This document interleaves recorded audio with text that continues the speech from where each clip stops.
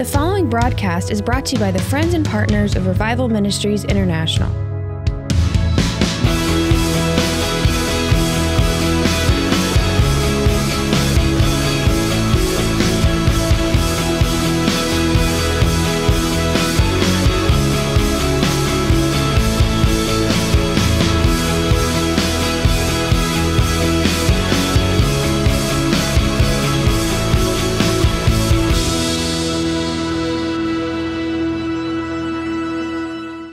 Well, as you can see, we're still continuing on firepower. I can't get away from January camp meeting, so the title of the message today is called Keep the Fire Burning. Amen. And this is probably one of the biggest questions that we are asked when we travel, is people say, how do you keep the fire burning all the years? How is it possible? Because the storms of life come to everybody. And how many of you sitting here today, you know people that used to be on fire, but they're not on fire today? Now, the Bible says, and I'm going to read from 2 Timothy chapter 1 and verse 5 from the Amplified Classic Version. Paul writing to Timothy, and he says, I'm calling up memories of your sincere and unqualified faith, the leaning of your entire personality on God in Christ, in absolute trust and confidence in His power, wisdom, and goodness. A faith that first lived permanently, which I love that word permanently, in the heart of your grandmother Lois and your mother Eunice, and now I'm fully persuaded dwells also in you. That's why I would remind you to stir up. Everybody say stir up. Stir up. Rekindle the embers of. Fan the flames of. Keep burning the gracious gift of God, the inner fire that is in you by the means of the laying on of my hands with those elders at your ordination. So it's our job to stir up.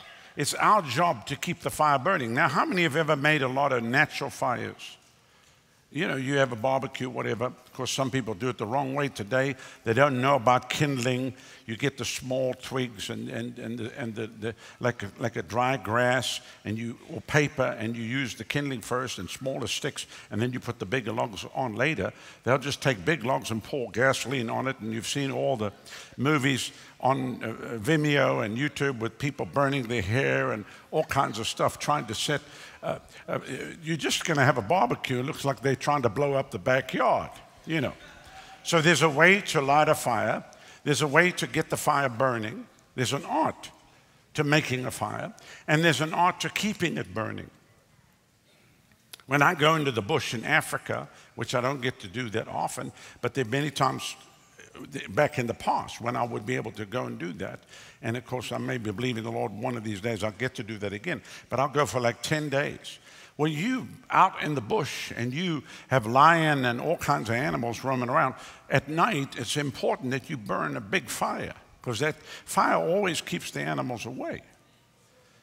And so that fire will be, we'll do all our cooking on the fire. It'll be roaring and whatever. And you go inside the tent and you go to sleep. And at 3, 4 in the morning, you can't, I'm already up because I'm going to be hunting at first light. And you go out there and you look at the fire, and that fire that was burning, that was roaring, is now just down. You can see a couple of coals and some embers. And so what I'll do is I'll take a stick and I'll just move all the dead stuff away, and so that I get all the coals that are red, and you can see them all there. You uncover them, move the ashes out the way, and then I take smaller logs, put them on, and then start putting big logs. Within 20 minutes, it's roaring again just like it was the night before. So you always have to keep that fire burning. If rain comes, rain can put the fire out. If winds come, winds can put the fire out. There's many things that will come to put out the fire. So he says, that's why I would remind you to stir up. Everybody say stir up. Rekindle the embers of, fan the flames, and keep burning the gracious gift of God, the inner fire. Then he says here, for God did not give us a spirit of timidity, of cowardice, of craven and cringing and fawning fear. So how do you know that the fire is waning in your life? When you become timid. The moment you become timid and you back off where normally you would be bold. Somebody said, how come some people be bold? It's because of fire. When the fire comes on you, you're not timid. You're not embarrassed. You're not worried about your own reputation or what other people are going to think. The fire supersedes your concerns. Can you say amen? But when the fire dies down, suddenly you're thinking of the ramifications. Well, I can't do that. I can't say that. What will happen? And so then you are overcome with timidity, of craven and cringing and fawning fear. But he, talking of God, has given us a spirit of power and of love and calm and well-balanced mind and discipline and self-control. And then look what he says in verse 8. Do not blush or be ashamed then. So there's many people in the church that are blushing and they're ashamed, like Peter was when he denied the Lord 3 times. Think of Peter when he denied the Lord 3 times, and then Peter on the day of Pentecost preaching the Pentecost message. What happened to him? It was Peter before the fire and Peter after the fire. Are you with me? So there's always going to be a before and after picture. You before the fire of God will be timid. You'll be shy. You'll be embarrassed. You might even deny the Lord. You might just say, look, I'm not like those crazy people. Oh, we saw you at the river. No, I was just visiting. I'm not like one of them. They're crazy. They're loco. I just went there one time.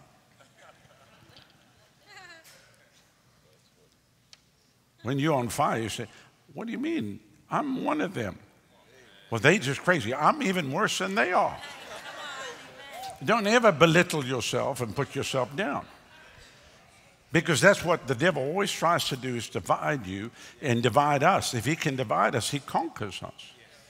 I have media come to me and say, now you believe in that prosperity. I always go, yes, I'm like overboard in it. I'm like excessive in it.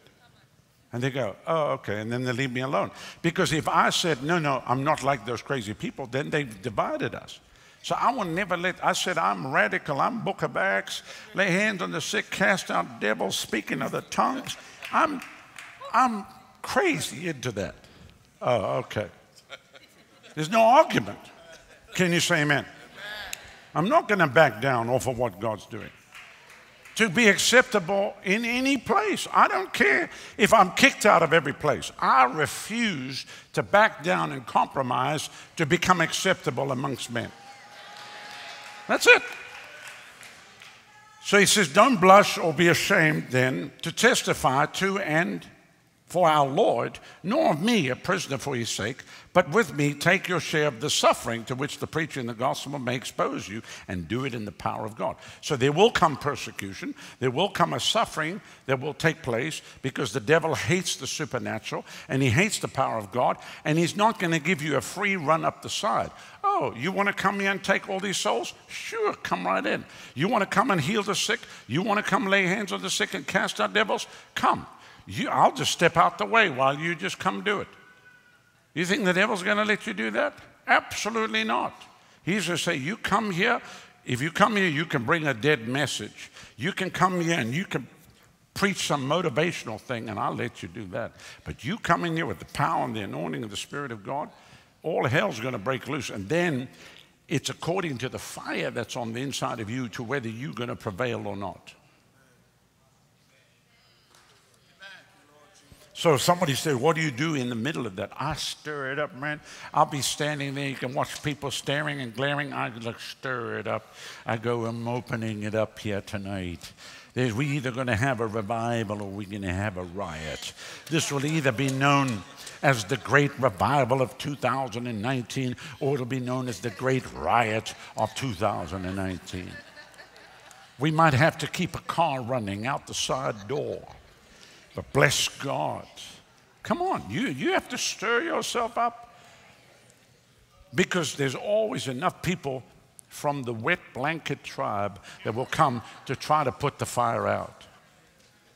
Do not allow the wet blanket tribe to put the fire out. Amen. Say this after me. I refuse to allow the wet blanket tribe of religious coneheads to put the fire out in me. Amen. So stir up, rekindle, fan the flame up, keep burning. If we do this in the natural, we have to do it in the spiritual. And you do that every morning. There are days you wake up and you just, I don't even feel like getting out of bed. But you can't lie in bed. You have to get up. You have to go and do what you need to do. And then you just stir yourself up. Can you say amen? Amen. Hallelujah. Hallelujah. Fan the flame. And you have to protect the fire in its infancy when it starts. But then once it takes off you just throw a log on, every now and then, just keep it going. Monday logs, Tuesday logs, Wednesday logs, amen. Hallelujah. Hang around people that are on fire. Don't hang around people that just smoke. We have that inner fire that's been lit by the Holy Ghost. Can you say amen? This fire helps in purifying us and making us a vessel unto honor, sanctified and meet for the master's use. It's like gold that's refined in the fire. When I was a little boy, we used to go fishing a lot. And my dad would make the weights, the sinkers. How many have ever gone fishing and you needed a weight to carry it out? I had this huge 11-foot rod with a pen reel, and a little boy, I learned how to cast that thing and move it out. I could cast far. There's a whole art to doing it, but you had to have the right weight on it. And so we would go to the scrap yards and we would get the weights on the tires that they used to balance the tires. And we'd get all these lead pieces, and my dad would take them home and he would build a furnace. And we would, he had a thing that would create wind for the furnace and get the thing hot. And he had this special pot that he threw all the lead in there and it melted.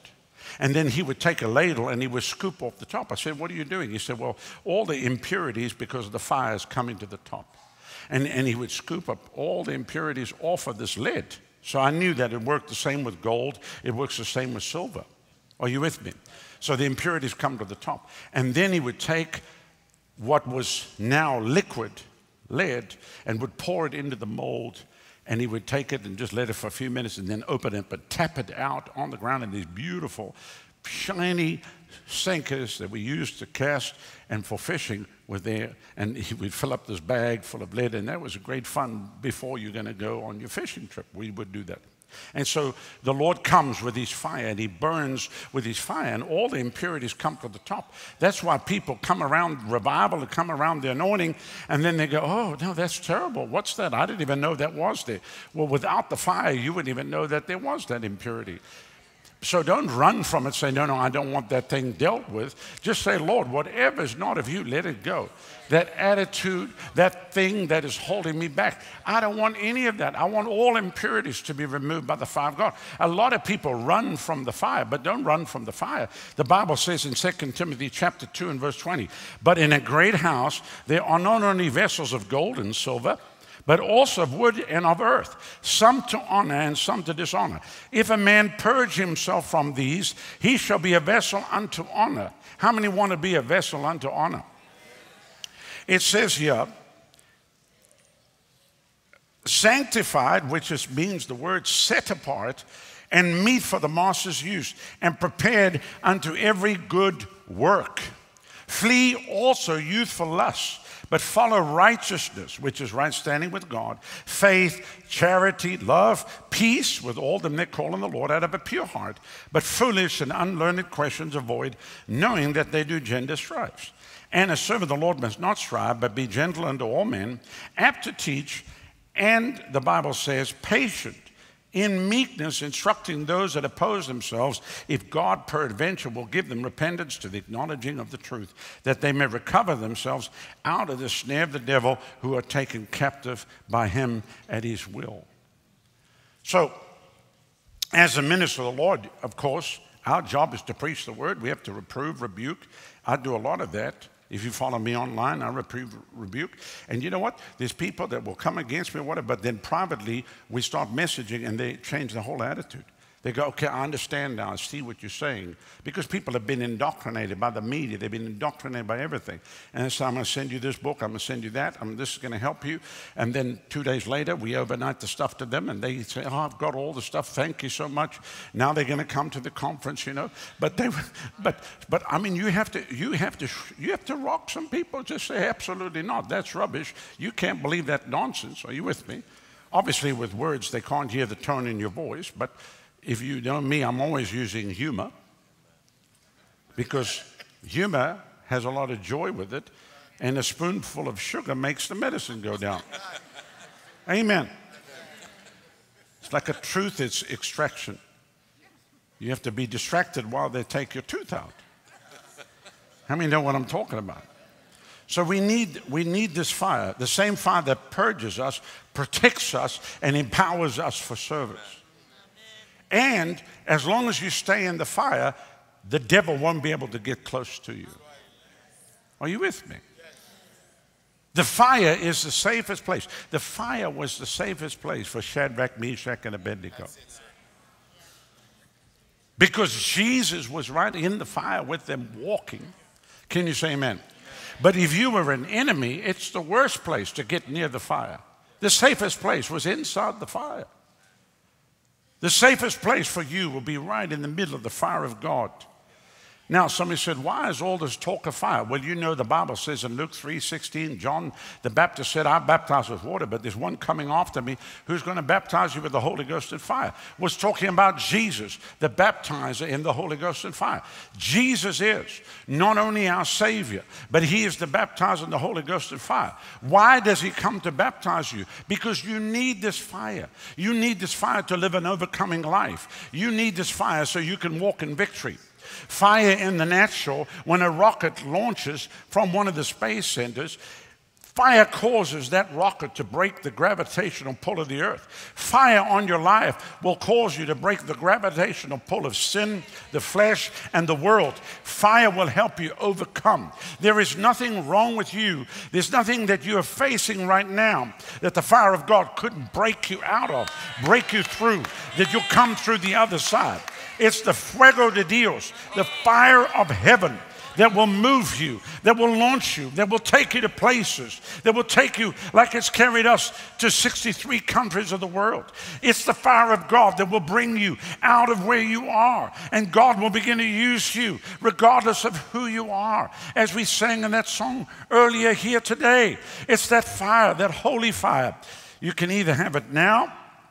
If you have it now, it will come, it'll burn out all the dross, the fear of man, all the things of the flesh, the things that will hold you back, which, just so you know, everybody has them. I know there's some people who they think they have no problems, but I've never met one person in all my travel that didn't have some problems. I had people that pretended to have problems. Oh, no problem, but their problem was pride.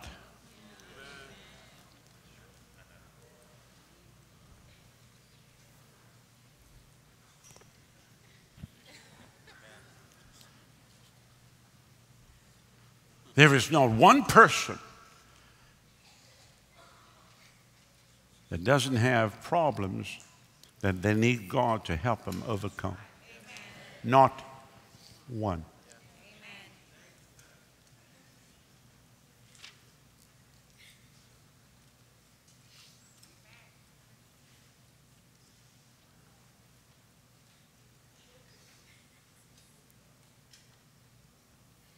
Somebody said, why do you emphasize that? Because some people think they're better than others. Well, I didn't do what he did. No, but you're doing as bad on this side. The Bible says if you hate your brother, you murdered. Well, I didn't use a knife. No, you didn't need to use a knife. You just hate him.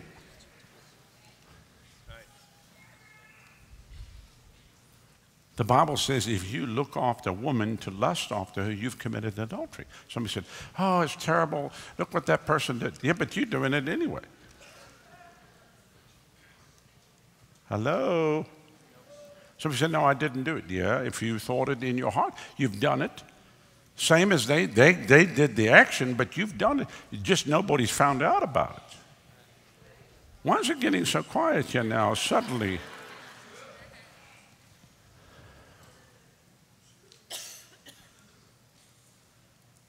That's why the Bible says there's no one righteous, no, not one.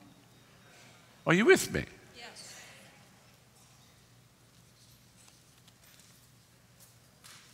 Some of the worst people are religious people. Because on the outside they look all perfect, but inside their hearts are filled with wickedness and everything imaginable. I could deal with a total sinner, a drunkard, an alcoholic, and whatever else they got a problem with.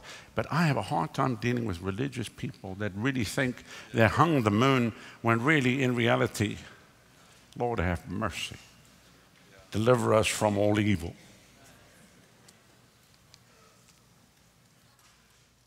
Jesus rebuked the Pharisees. He rebuked them. Jesus, the greatest opposition against his whole ministry was from Pharisees and Sadducees. He said, you cross land and sea to make one convert, and when you do, you make them twice the devil of hell that you are. People run around and put other people into bondage, put them into captivity. They leave people with a greater burden than what they found them. Because that's what religion does. Religion will put a burden on you that it's impossible for you to carry. It's impossible. What does Jesus say? My yoke is easy and my burden is light. Hallelujah. Hallelujah. Hallelujah.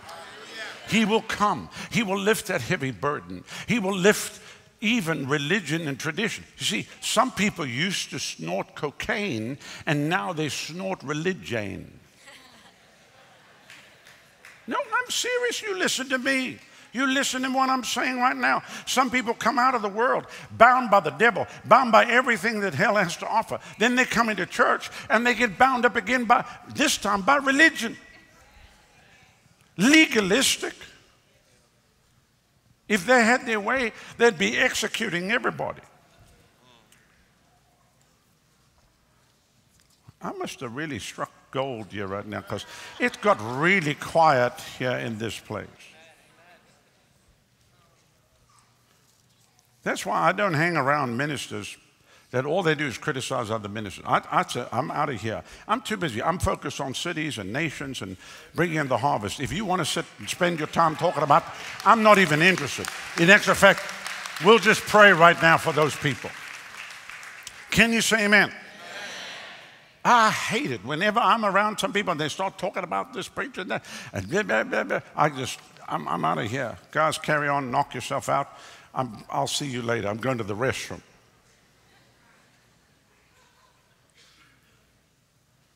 Because you know you're in trouble when all that can come out of your mouth is picking other people to pieces. Amen. Hello. Amen. Come on now.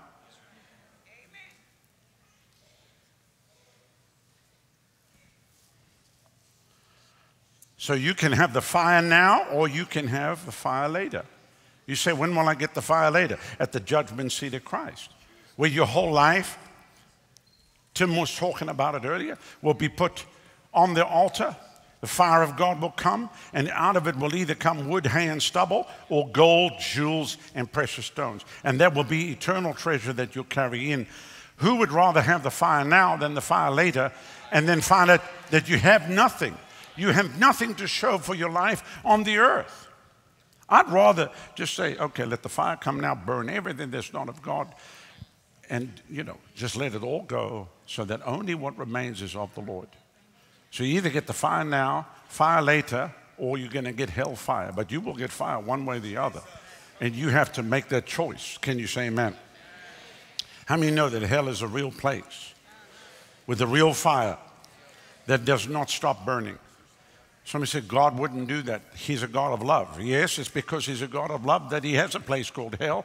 But hell was not made for you. Hell was not made for God's people. Hell was made for the devil and all of his angels. Are you with me?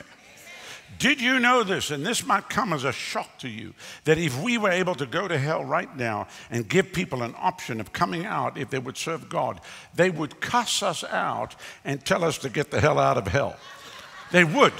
to this day. Somebody said, no, there'd be suffering down there. They would want to come out. No, they might want to come out, but they do not want to serve God. And that's why there's a place called hell.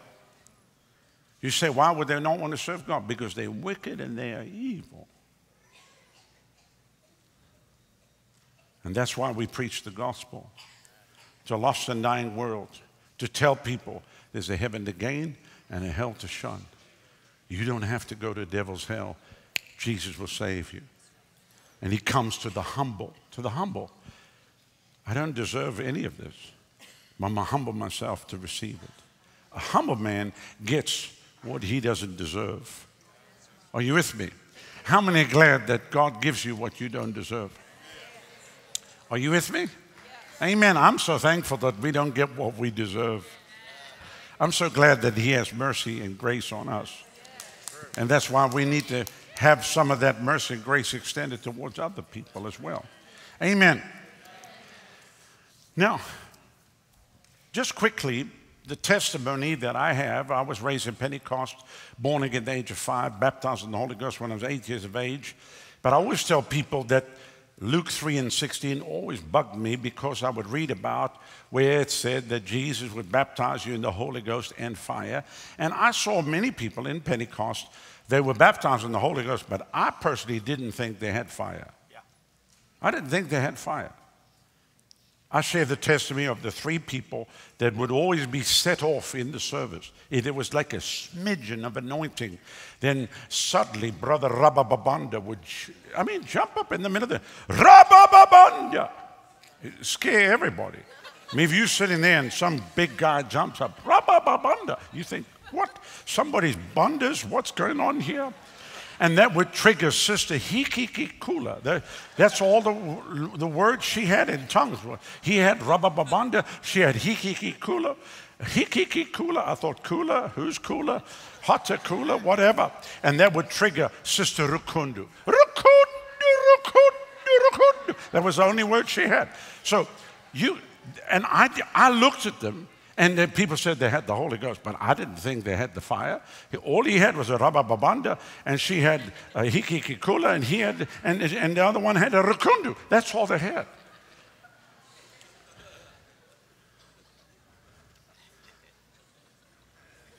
So there's many people, they speak in other tongues, but it's not just about the language, it's about the fire of the Holy Ghost, which is so important. On the day of Pentecost, the Holy Ghost came. The Bible says that when the day of Pentecost had fully come, they were with one accord in one place. And suddenly, there came a sound from heaven like a rushing, mighty wind filled the place. And then there appeared fire on each head. And then they were all filled and they began to speak with other tongues. But today, the church speaks, but you don't hear a wind, nobody's filled, and there's no fire on any head. They just sit there looking like a religious person. No fire, because fire moves you. You can't say you have the fire of God and you don't win souls. You can't say you have the fire of God and you just come to church and sit on your blessed assurance every Sunday, but you're not active. You're not out there telling the people about Jesus. When the fire of God comes on you, you can't be quiet. You have to tell other people. And I knew that God had called me to the ministry. I knew that God had told me that I would travel to the nations of the earth. I knew it from a little boy. But I knew that if I was going to go, I had to have the fire. And let me tell you, those that are called here, that God brought you here so you could be raised up, I beg of you, please do not leave this place until the fire of God is on the inside of you and that fire consumes your life. Are you listening to me? If you leave here without the fire, it would be better for you that you had never come. It would be better for you just to be part of some dead religious church who didn't know that there was even a fire that was available. Then at least you go build a halfway decent religious ministry. And you could do some speaking engagements. And write some books.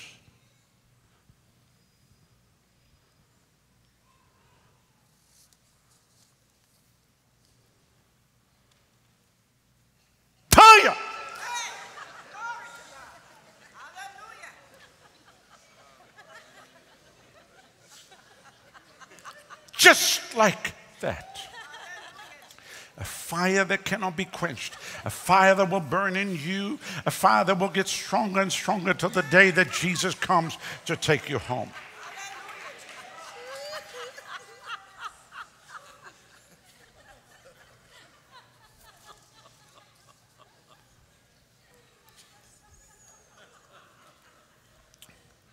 You're going to go make lunch? You're going to go cook lunch? Well, you're going to eat sushi? Or you're going to heat something up? You're going to put a fire under it? Huh? You're going to go to a restaurant? They're going to bring you out a steak just raw? Just raw? How do you like your steak? Just bring it raw. You have your dog under the chair. Fido, yeah, is a chunk of meat. No, they can put it in. You can at least have it, rare.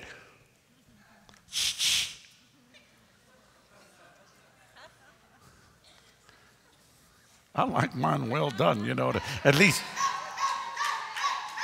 Yeah. I don't like raw meat. I'm not a dog. Eat with blood running down your cheeks.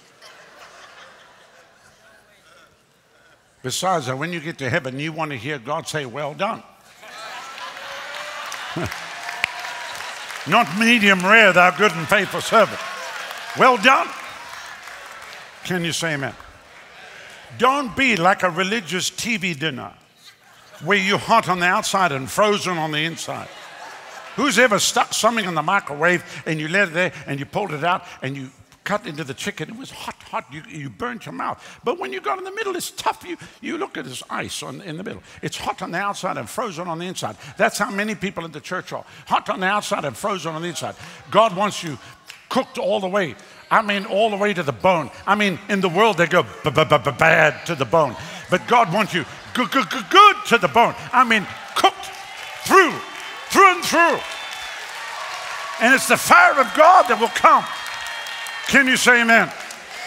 Hallelujah. Hallelujah. Say this after me. I'm good to the bone. Bad to the bone. Good to the bone.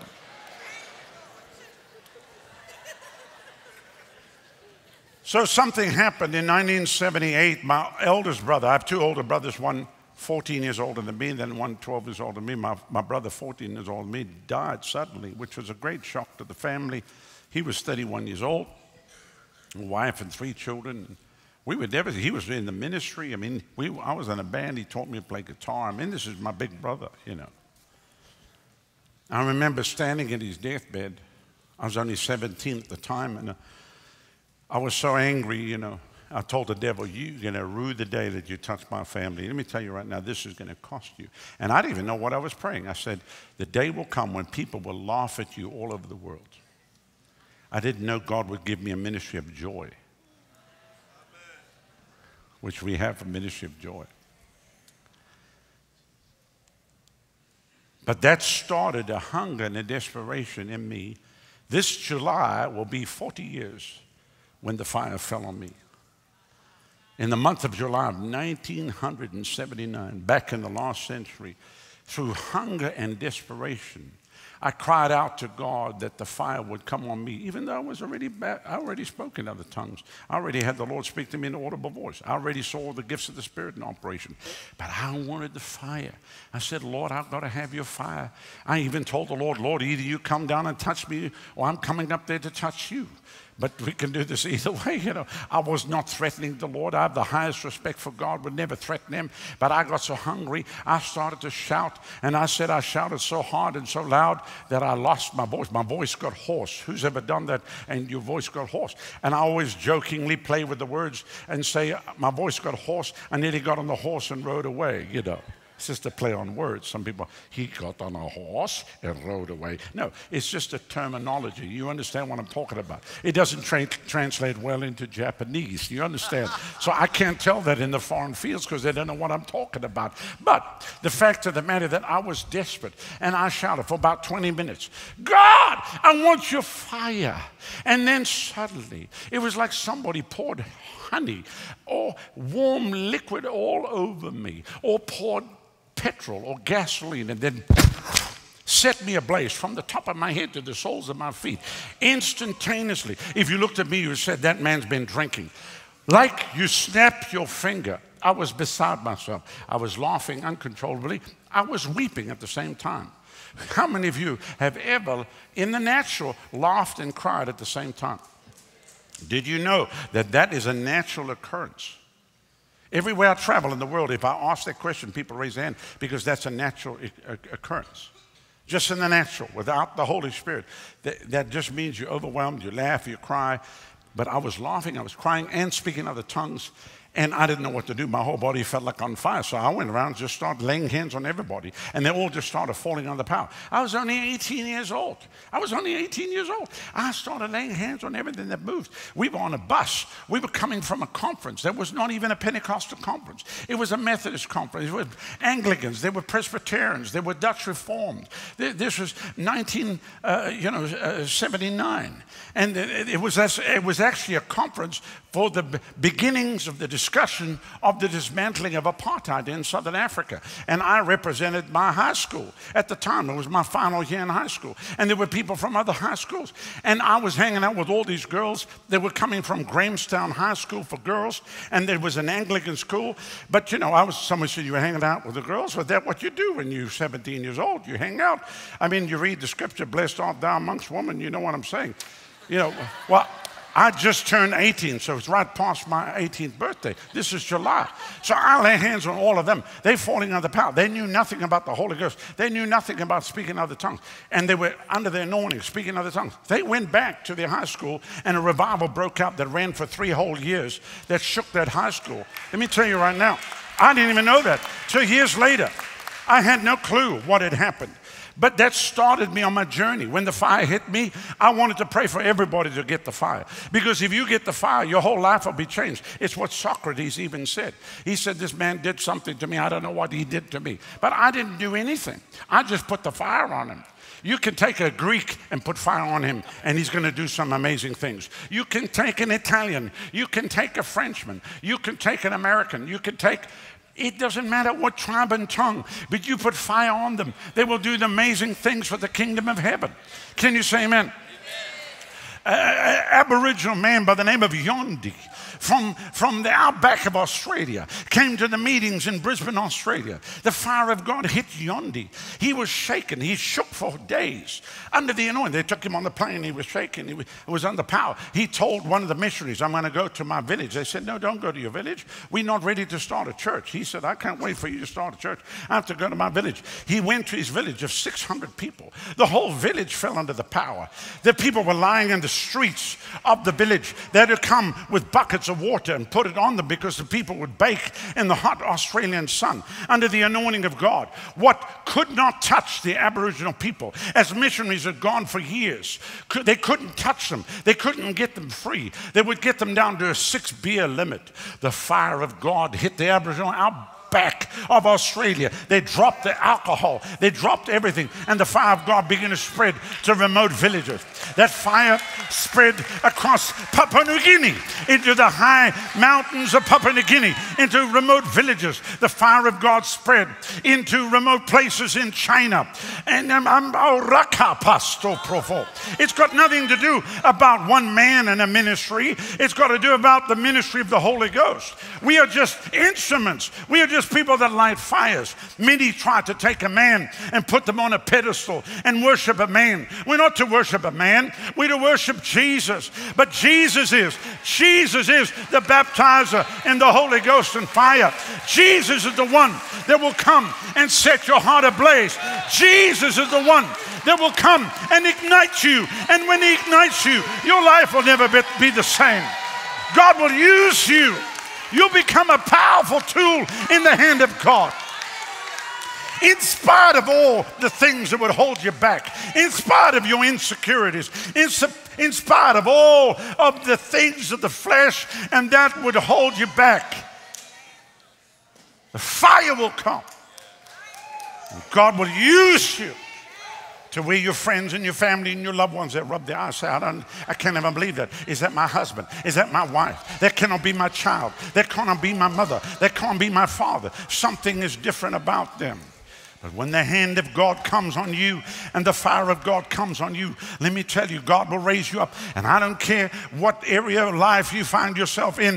If you will be used of God, you have to have the anointing. You have to have the fire of God, whether you are in ministry or business or in government or whatever realm you find yourself. You are not going to be able to do the purpose and plans of God without the anointing. Without the fire of God, you will never be able to succeed. You will receive the success that man can offer, but with the fire of God, you'll break every boundary, you'll break every barrier, and you'll accomplish heaven's purpose and heaven's plan.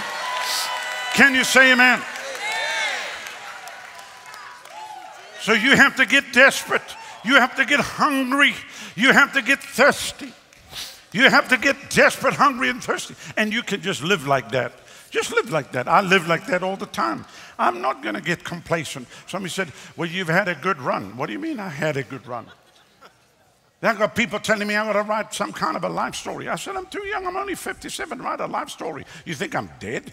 I said, we're still writing. I said, the best is yet to come. The greatest days ahead of us is not behind us. Are you out of your mind? Are you out of your mind? You write a life story when you're 80, 85, and you're about to go. Like Dr. Lester Sumrall wrote a book called Goodbye Earth. It's nice knowing you. You write that when you're about to leave the earth. You don't put a life story out when you're still writing the story. We can tell the story, but it's not a life story, please.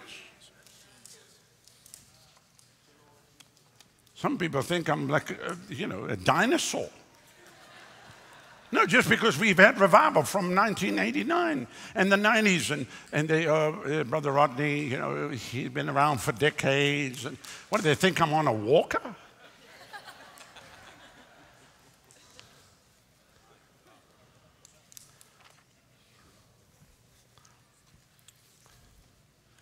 No, thank God for what he did in the past, but the best is yet to come. It's not behind us, it's ahead of us. Can you say amen? Well, I just wish we could go back to the 90s. I don't.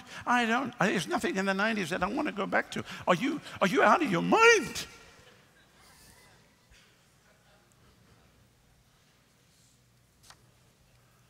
The anointing is stronger today than it was in the 90s. Somebody said, what do you mean? I know, I was there. I was there then, I'm here now. And then everybody gauges off of crowds. Crowds come and crowds go. Really? You're going to judge it over crowds? Some of the biggest meetings and the biggest crowds were terrible meetings. I had to run half of the people off.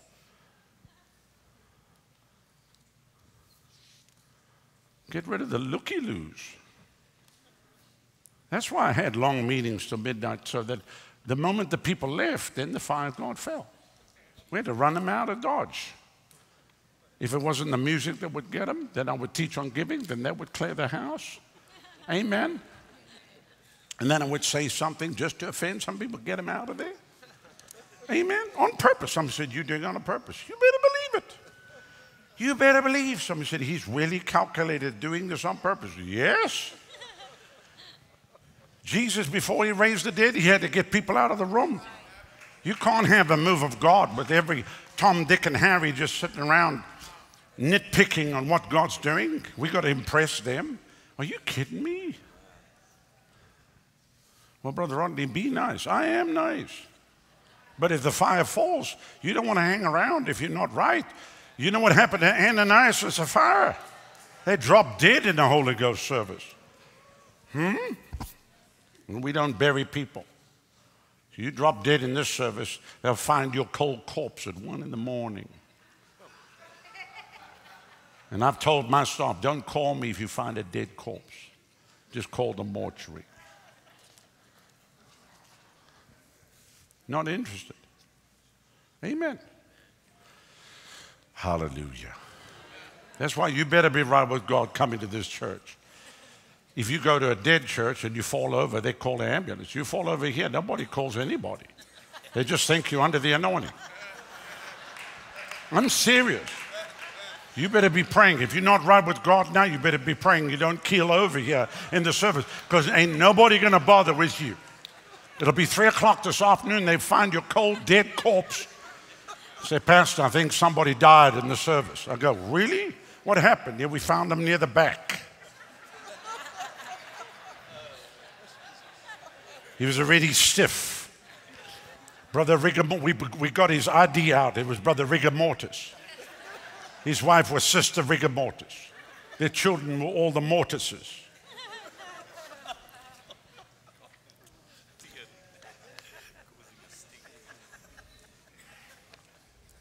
No, I don't want people to die, but by the same token, we're not here to impress anybody. You know, we're not here to get this acceptable, like we have to convince somebody. It's already proven. Can you say amen? Now, quickly, let me go through this. So it was important. If it wasn't for the fire of God, I would not even be here today. I can tell you, the fire of God carries you through every obstacle. And we've had many obstacles. We've had many attacks. Like I said earlier, if it wasn't for the fire of God, I'd probably be in a mental institution, in straitjacket, going ministry, ministry, ministry. And that was just from the stuff we've been through in the ministry. But the fire of God and the joy keeps you. It keeps you.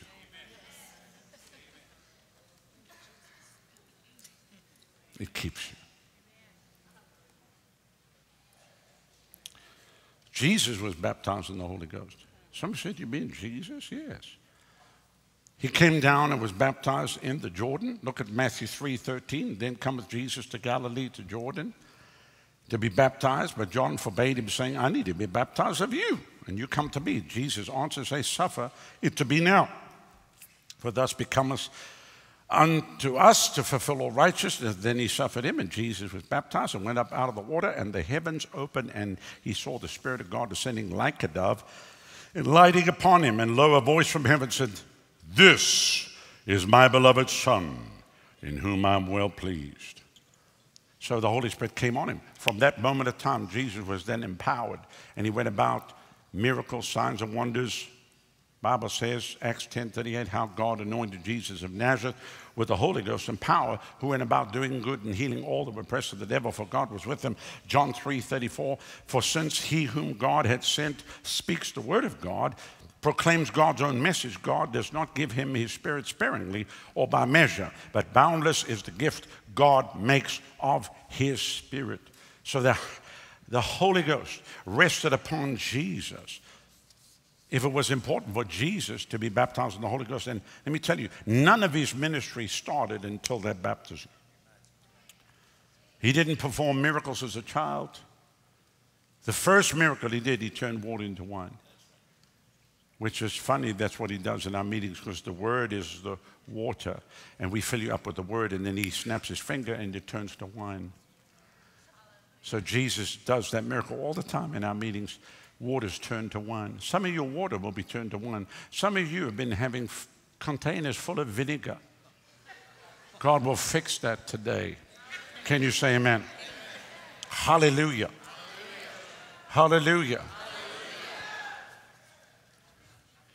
Paul was saved and received the baptism of the Holy Spirit. You can read about that in Acts chapter 9, verses 1 through 22. The great apostle Paul was converted and was baptized in the Holy Ghost. Moses had a burning bush experience. It's interesting that it was with fire that burning bush experience took place. And like I always say, I don't have proof of it, but I believe when Moses went to stand in front of Pharaoh and he pointed his finger and said, let my people go, that if you could look into Moses' eyes, you would still see the flickering of the flames of the bush. Are you with me? Because you don't go up to Pharaoh and tell him to do anything if you don't have the fire of God. Hallelujah. That's why God uses ordinary people. It's not about this great man, this great woman. It's about ordinary men and ordinary women with a great God. Can you say amen? Hallelujah. Hallelujah. I feel the fire of God here right now. I feel the fire of the Holy Ghost right now in this place. The disciples were all filled, along with Mary. Somebody said, Mary? Yeah, Mary was filled. She was there in the upper room on that day. Amen. Acts 2 and verse 1, when the day of Pentecost fully come, they all was one accord in one place. Suddenly there came a sound from heaven as of a rushing mighty wind, filled all the house of their sitting, and there appeared on them cloven tongues like as of fire, sat upon each of them, and they were all filled with the Holy Ghost, and began to speak with other tongues, as the Spirit gave them utterance. But the fire was on each one of them, and that fire spread out. It's a fire that cannot be contained. If the fire of God that is on you only works inside here, there's a problem. There's a problem. The fire is for when you walk out of these doors. The fire is to help you in your home, in your marriage, your children, your grandchildren, your work, your play, and everything that you do. Cornelius and his house were filled. And he was Italian. And God sent Peter to Cornelius' house in Acts 10:44. While Peter was speaking, while Peter yet spake these words, the Holy Ghost fell. Acts 19, verses 1 to 7. It came to pass that while Apollos was at Corinth, Paul, having passed through the upper coast, came to Ephesus, and finding certain disciples, he said, have you received the Holy Ghost since you believed? They said, we've not even heard it whether there be any Holy Ghost. How many know there's many people, even in the city of Tampa, that don't even know there is a Holy Ghost? They don't know that. And he said, under what baptism were you baptized? They said, oh, John baptism. And then Paul said, John truly baptized with the baptism of repentance, saying unto the people that they should believe on him which should come after him, that is on Christ Jesus. And when they heard this, they were baptized this time in the name of the Lord Jesus. And Paul laid his hands upon them, and the Holy Ghost came on them, and they spake with tongues and prophesied. There were about 12 of them. So right through the book of Acts, you see people coming into the new birth, and then coming into the empowerment of the Holy Spirit. That's how the church functions. That's why we run into 300 cities of the world, to have upper room meetings, to challenge the people, get people saved, get people back to their first love, and then put the fire on them. Can you say amen? What does God want to do with everybody? Get them saved, get them free, and put fire on them. Can you say amen? My job is to get people saved, get them free, and put fire on them. Hallelujah. Hallelujah. Hallelujah. Glory to God. So, you have to rekindle. I meet many ministers, and I'm going to close with this. I meet many ministers that the fire of God once was on them, and then they, because of persecution, they backed off. You will not believe how many ministers come to me and say, Brother Rodney, years ago when our ministry started, we had the fire, but we were persecuted so much, we backed off from it. Do you know how many people think you cannot have a church and have fire? Did you know that?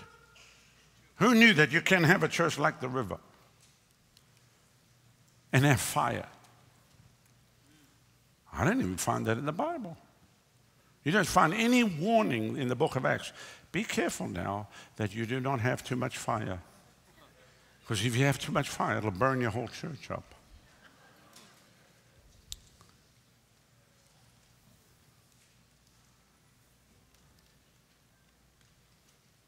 Well, the people say that God can't move every service. That's like saying the restaurant can't serve food any time you go. If a restaurant's open 24 hours and they got the menu, what does it do? It serves food. When does it serve food? When you walk in and place the order.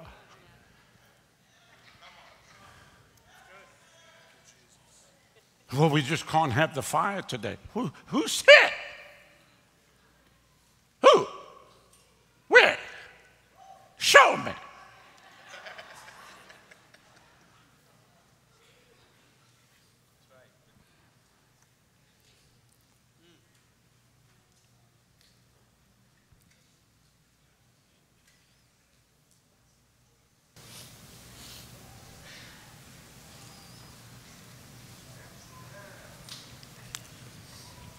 Whenever I see people, I think we've got to get them saved, and then we've got to put fire on them. Because if the fire of God ever gets them, they're going to step into another dimension. Come on.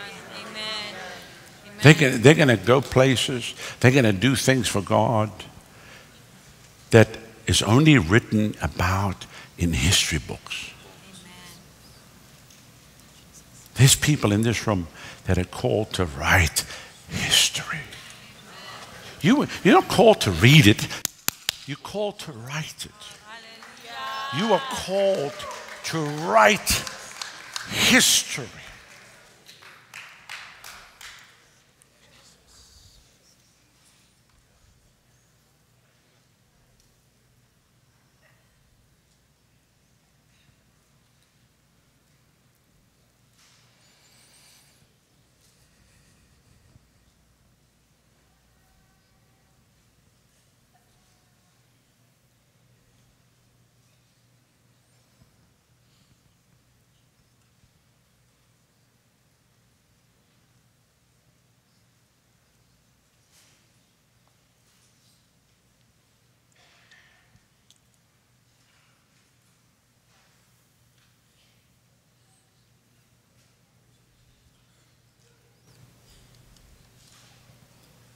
That's the fire of God falling right now. All over the place. Somebody said, how do you know? I could feel it.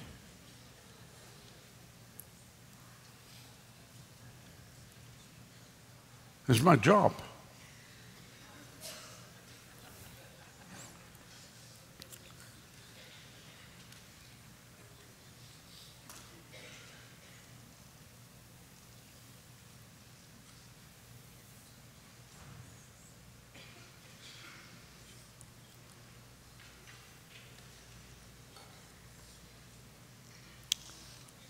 Come here, dear sister, come here.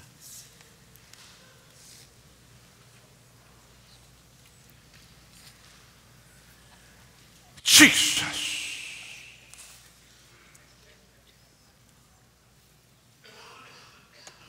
Somebody said, you pushed her over. You could see that?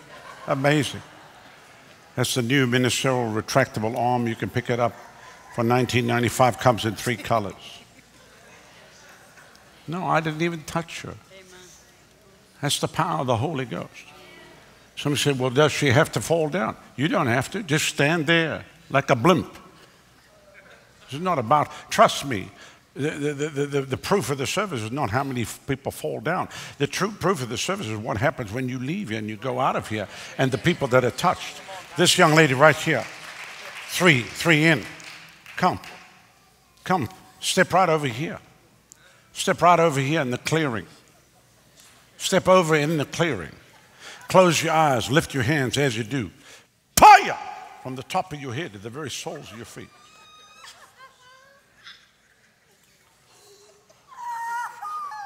Now that is unnerving to religion, but they wouldn't have hung around in the upper room for 1 second. What month was it, Pastor Eric? November of 1996. The fire came on him as a businessman, making millions of dollars. Pull the clip. I've got the clip of the actual service where he got touched, where the fire hit him in Lake Charles, Louisiana, 1996. As a businessman and a woman came from West Palm Beach, and the fire of God hit him. And within a year, they were in Bible school in the charter class of River Bible Institute. 1 year later, they were traveling with us, and now I've traveled 22 years into what, 41 countries of the world. Let me tell you, roll it. Without the fire, you won't do it.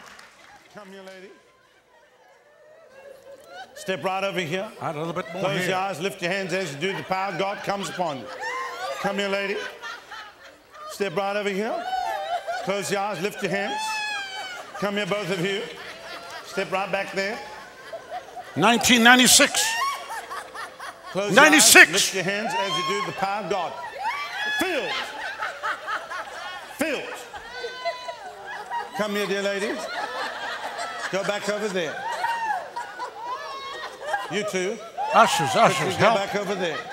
You two. Help them. Ushers, quickly, quickly. Ushers. Where are they? Ushers, help. Same problem. Bring them, put them in the line, put them in the line. Where are the ushers? Lift your hands. Filled right now. Filled. From the top of your head. There's Pastor Eric in the blue shirt. There he is. There's Pastor Jennifer. God's operating table. Come here, brother. Stand right here. The fire of the Holy Ghost. To bring him back. Bring him back. Ladies, step right back over there. That was the first time he ever fell under the power. Ever. There'd been in many meetings, people laid hands on him, they were the only ones standing. But that night, the fire of God come upon his life.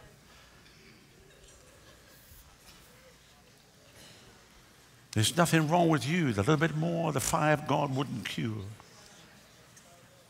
And when that fire comes on you, you have to do everything you can within your power to kindle that flame and stir up that fire and not let anything put that fire out. Not for anything that the world has to offer. Not for fame, not for fortune, not to become acceptable. There were people that said to me, if you would just drop this stuff, we'd have you in our church. No. Bring him here. Bring this man here. Bring him to me. Look at me. Fire. From the top of your head to the soles of your feet. Somebody said, what's God going to do with him? I don't know, but people are going to write history. They're going to write history with the fire of heaven upon them. And God is going to use them. Hallelujah. Hallelujah. Hallelujah. Hallelujah. Hallelujah. Hallelujah. Fuego, fuego, fuego, fuego, más fuego, fuego de Dios.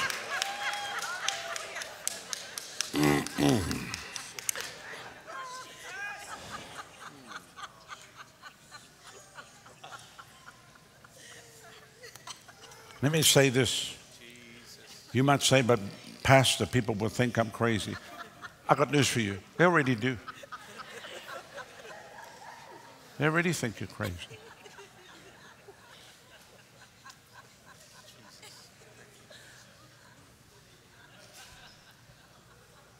For those that might get persecuted because of the fire of God, remember this.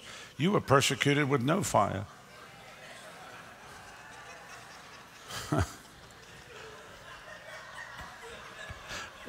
You were criticized for no fire.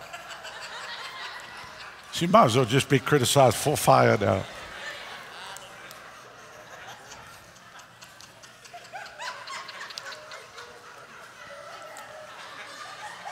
When the fire of the Holy Ghost comes, it wreaks havoc in the natural mind.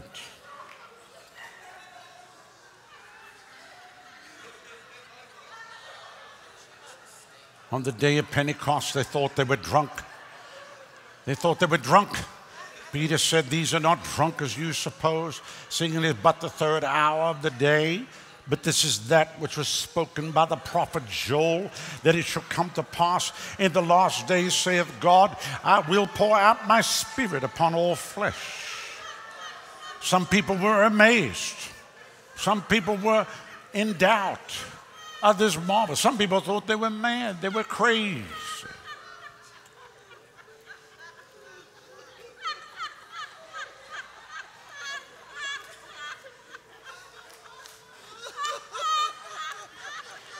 Lord, let your fire come on every hungry person and set them ablaze. As the old African-American preacher prayed, and he said, Lord, dip me in the kerosene of thy spirit and set my heart ablaze, that I may burn for you, that you would dip them in the kerosene of the Holy Ghost.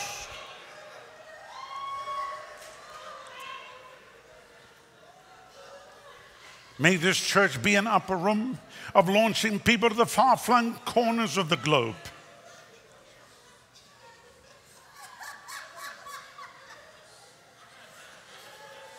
That fire will get on your mouth. That fire will get on your hands. The fire will get on your feet. You'll say like the prophet of old, it's just like a fire shut up in my bones. The fire is for the young. The fire is for the old. The fire is for all those that are living. He said, I will pour out my spirit upon all flesh. All flesh means all flesh because that's what all flesh means.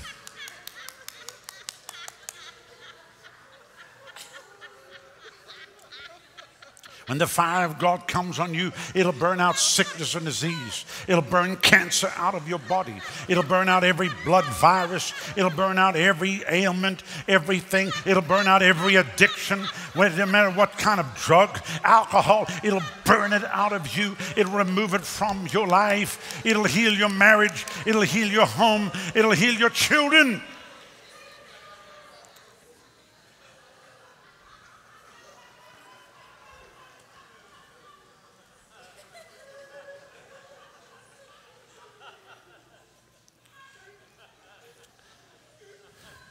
Back in the early days,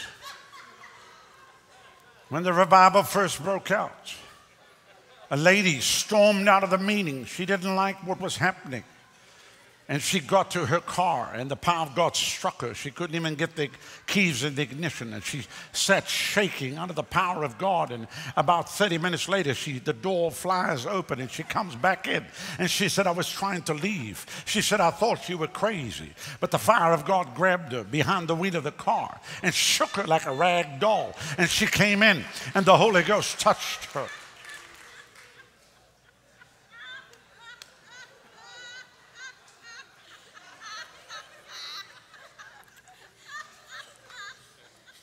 One person was standing mocking, and the power of God froze them and stuck them to the back wall. They were just stuck against the back wall and couldn't move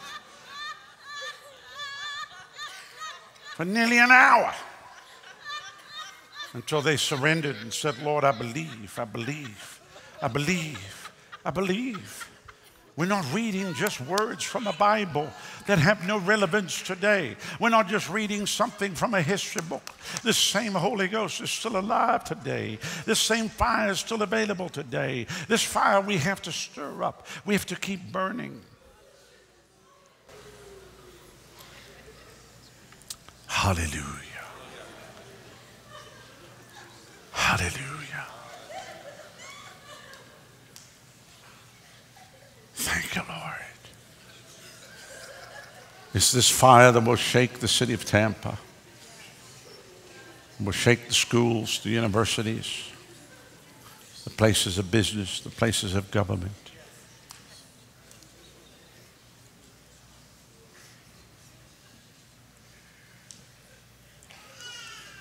Thank you, Lord. Thank you, Jesus. Praise God. I want everybody to bow your heads across this room.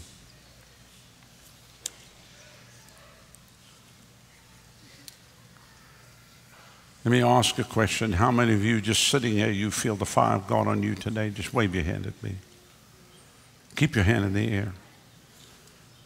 So see, this is not about just the laying on of hands, because the very presence of the Lord has invaded this place, and God's touching people at the back row and in the front row equally. And God will touch you in your homes today. Somebody said, but I didn't fall down like one of those people. It doesn't matter.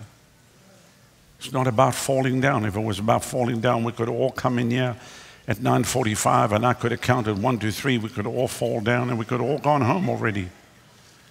It's about listening to the Word and letting the Word come and burn in our hearts. And that fire that comes upon us to anoint us for service.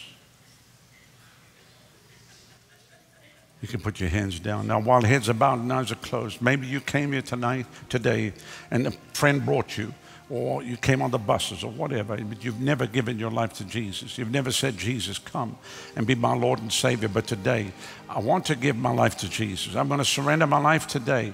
The number one prerequisite to receiving the Holy Ghost, you have to be saved. You must be born again. So I want to give you that opportunity. What would happen if today was your last day on the earth?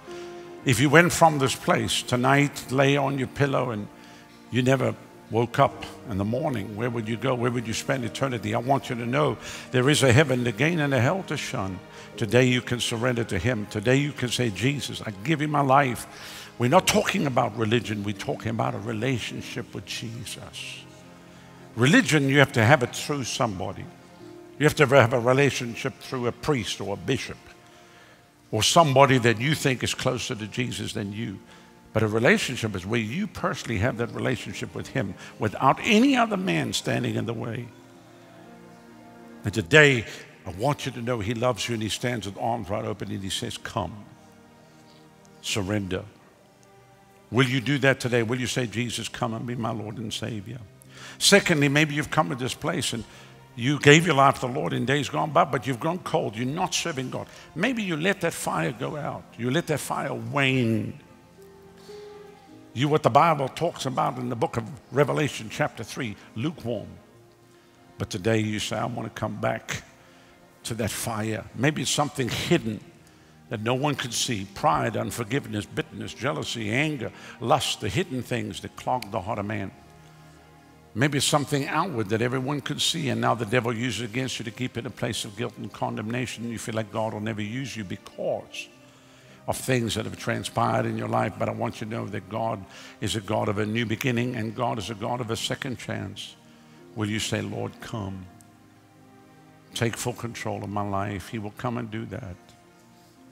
Maybe it's not hidden or outward as we describe. Maybe it's a storm that came out against your life, a sudden divorce, a bankruptcy, the loss of a loved one, a sudden illness, but the betrayal of a close friend, the loss of a job. Something happened that rocked your world. But today you say, I'm coming back. And then lastly, you're in this place, you love the Lord, but you're not sure of your salvation. The devil's always lying to you, telling you that you're not saved, but today you want to make sure that Jesus is your Lord and Savior. If this is you, right where you are, without any hesitation whatsoever, quickly put your hand up and say, pray for me. God bless you. God bless you. God bless you. God bless you. God bless you. Quickly, slip it up high. Let me see it all over the building. God bless you over here. God bless you over there. God bless you over there. Raise up high. God bless you over here, sir. God bless you. God bless you over there. God bless you back under the overhang, all on the side over here. God bless you, dear sister. God bless you, brother. God bless you, sister. All the way through. If God can touch Socrates, He can touch you too. Once you've raised it, you can put it down. I want you to look at me now, please. Look at me. In this section, you didn't raise your hand, but you want to be included in the prayer I'm going to pray right now. Quickly, right where you are, put your hand up and say, include me. Include me. I see your hand. I've seen your hand. Thank you at the back. Anybody else? Right over there. Thank you. Anybody else? Another hand is right at the back. This section. God bless you. God bless you over here. God bless you over there. Anybody? Right at the back. Yes, you, sir. You, sir. Yes. Anybody else? Just raise up high and say, yes, that's me. I want to be included. I've seen your hand already. Anybody else? God bless you, sister. Anybody else? Raise your hand. Raise your hand. Raise your hand. God bless you, brother. Anybody else? Yes, sir. God bless you. Anybody else? Anyone else? Just slip it up high. God bless you, sister. God bless you. God bless you, brother. Yes, right at the back there. Anybody else? Just raise up high and say, yes, that's me. Yes, I've seen your hand. I want everyone that raised your hand, I want you to stand right now, please. All across the building, just stand to your feet. Stand to your feet. Everyone that raised your hand, stand. Stand right now. Everyone that raised your hand, stand. Stand to your feet. Everyone, everyone, everyone, everyone, everyone, everyone that raised your hand. Come on. Come on. Ushers, help them. I want to pray for you. I want you to come from where you are. Come stand here. Come. We're going to lead you in a prayer. Today's your day. Come. Come, sister. Come.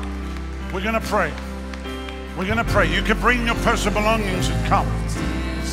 If you've seen people raise their hand, help them to come.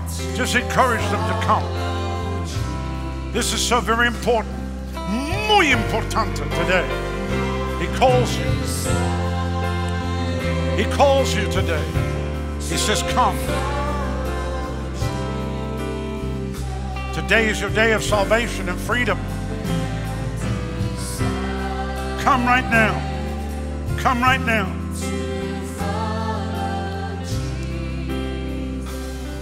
No turning back. No turning back.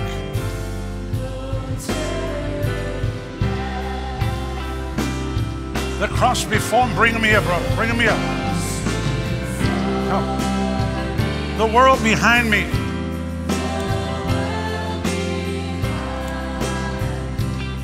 The cross before me. The world behind me.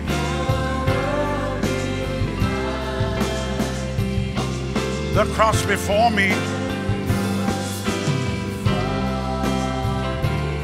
The world behind me.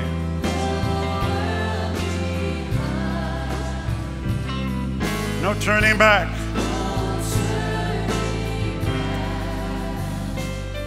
No turning back.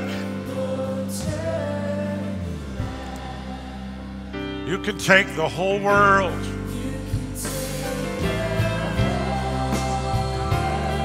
But give me Jesus. You can take the whole world. But give me Jesus. You can take the whole world. But give me Jesus. No turning back.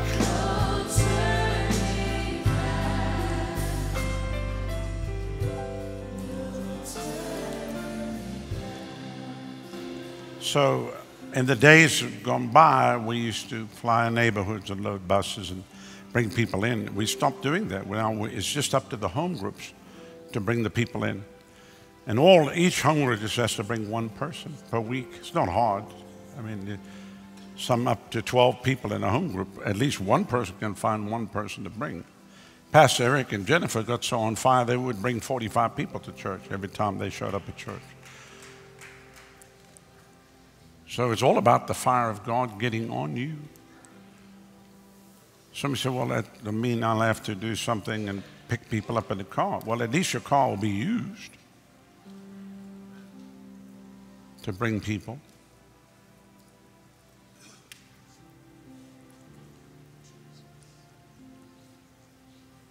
I just felt the Lord tell me, just, we do the whole outreach and reaching people. It's time for the home groups to do that. And then when people get saved from the neighborhoods, then they can come into your home group. Then your home group's going to grow because you brought the people. That's the next level. Don't make me come and visit each home group. I'll lay hands on you. Let me tell you. We've got to shake the city of Tampa. We have a window to do this. It's not about growing a church. As Kelly, my daughter, used to say, gag me with a spoon. It's not about growing a church. It's about growing the kingdom. Amen. And seeing the power of God spread across the city. Can you say amen? Amen? Obviously, not everybody's going to come to the River Church. Obviously, I know that. I'm not stupid. To be totally frank with you, if I get frank, I'll just be Rodney and tell you, I don't want everybody in this church. I don't want everybody in this church. What do you mean you don't want everybody in this church? I want people that walk in here and go, I'm home. I don't mind visitors. Visitors can come visit us. But you try to keep visitors and make them at home, they cause trouble. So I'm not looking for people that, you either come in here, you feel at home, like the new members, 40 plus of them that joined today, or you feel like a fish out of water. That's fine. Go back to your church, but at least become active in the kingdom of God and win souls. Otherwise, you just become a pew warmer. And you'll be sorry on that day because you have nothing to show for your life on the earth. You didn't take anybody with you. You arrived in heaven by yourself.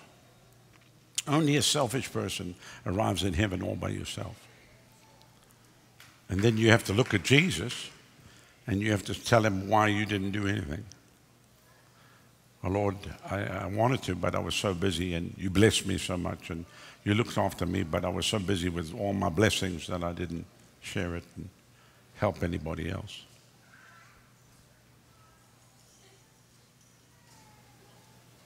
Amen? And I'm not trying to guilt you. I'm just telling you. Fire, no fire. Fire or smoke? Fire or smoke? Fire or smoke? Yeah. They're all shouting fire. People at the altar are shouting fire. Amen. Hallelujah. Come on, let's see the city shaken by the hand of God. I want you to look at me. We're going to pray. One prayer fits all. If you mean business with God, God means business with you. He loves you. And today, whether you come for the very first time, it's going to be okay, son. It's going to be fine. Just relax. Your mom's fine. She's not going anywhere. We're going to pray together here. And you don't need the phone. Trust me. You don't need it on either. Listen to what I'm going to say. How old is he? 3. 3. You can grab this too. 3 years old? You can grab this. This is for you. Exactly. Don't frown at me. Okay. So we're going to pray together. Close your eyes, raise your right hand to heaven and say this out loud. Say, Father, I come to you in the precious name of your Son, Jesus. Lord, you said in your word, if I confess with my mouth, Jesus is my Lord and my Savior, and I believe in my heart that God has raised you from the dead, I will be saved. So, Father, right now, I confess Jesus is my Lord and my Savior. Come into my heart right now. Take out the stony heart. Put in a heart of flesh. Wash me. Cleanse me. Change me. Fill me. Use me. Let me never be the same again. I turn my back on the world. I turn my back on sin. And I follow you, Lord Jesus. Thank you for dying for me. Thank you for shedding your blood for me. Thank you that on the 3rd day you rose for me. And thank you that you're coming back again for me. From this day on, I'll never be the same again. I confess Jesus Christ has come in the flesh. He is my Lord and my Savior. And right now, by faith in the finished work of the cross and by the shed blood of Jesus, I am saved. Thank you, Lord, for saving me now. Now lift both hands and just thank Him. Father, I pray that you would seal them even now by your blood and by your Spirit, and that you will use them in a mighty way. Let the very fire of the Holy Ghost come upon each of them and use them. Let them write history. Let not one be missing on that day. Let them be mighty men and women of God. And we pray this now in Jesus' name. En el nombre de Jesús. And everyone said, Amen, amen, amen. Thank you for watching today on YouTube. Please press the subscribe button and also the notification button and like and get the word out so others can watch.